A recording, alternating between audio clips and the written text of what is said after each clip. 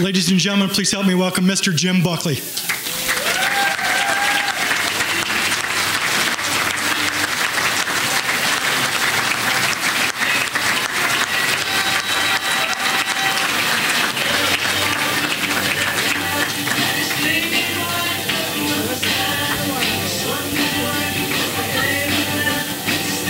Talk to him after the banquet.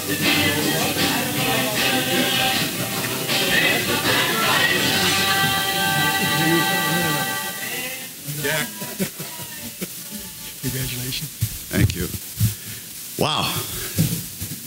Pat just said, what are you going to say when they just said all that stuff up there in a video? I could just say, wow, and sit down, but I'll go about 1.5 more minutes. There was a pretty good writer one time named, what the heck was his name? Drawing a blank. Who said, writers write and talkers talk. Well, I was a writer, so I'm not much of a talker.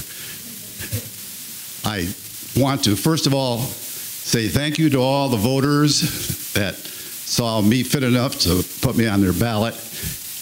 And I've covered this thing for a few years, and so I appreciate the honor. But you know, the very best thing about this honor are the people sitting right over there. Table 29. My family and my friends. It means a lot to me because it means a lot to them. I have a daughter, Molly. She flew in from Philadelphia. I have a daughter, Chris. She flew in from Bend, Oregon. My 2 boys, Mark and Matt, they made the very, very long trip from East Lansing. And my wife, Marcia, I don't know if, I think she's maybe more proud than I am, if that's possible.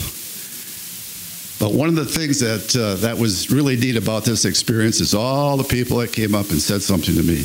There were dozens of people here tonight, but over the last 3 or 4 months, once it was known that I was going to be going into the Hall of Fame, I couldn't believe the number of people that came up and congratulated me. That really, really was special.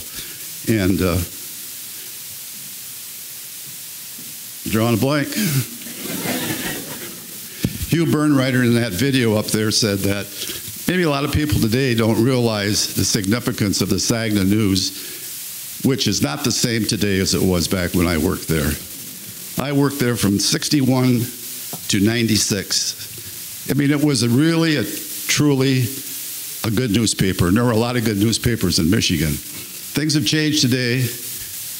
I mean, you have the tech, you have your iPhones, your iPads, and not too many people read the paper. The Saginaw News today still prints the paper, but it's not the same kind of paper that when I worked there. Hugh Burnwriter can tell you that because he worked for me. He worked at the Saginaw News for quite a few years, and he still works there today. But he's a one-man staff. When we were there, we had a full-time staff of 5 people, and on school nights, basketball, football, whatever it might be, we had 3, sometimes more, part-timers. So we had a pretty good-sized staff. We'd cover 5, 6 ball games. We'd have a sports page that was 6 to 8 pages long. Now you have a sports section that's 1 page long. And there might be a couple stories in there. So it's a different ball game. And I've had people come up to me tonight and said, it isn't like it used to be. You know, you guys did a good job down there, and sure miss it. And that's about it for me. I like to keep these short because there's other people who have more important things to say than me. I know there's supposed to be a 5-minute minimum. I think I used about 3. Thank you very much. Congratulations.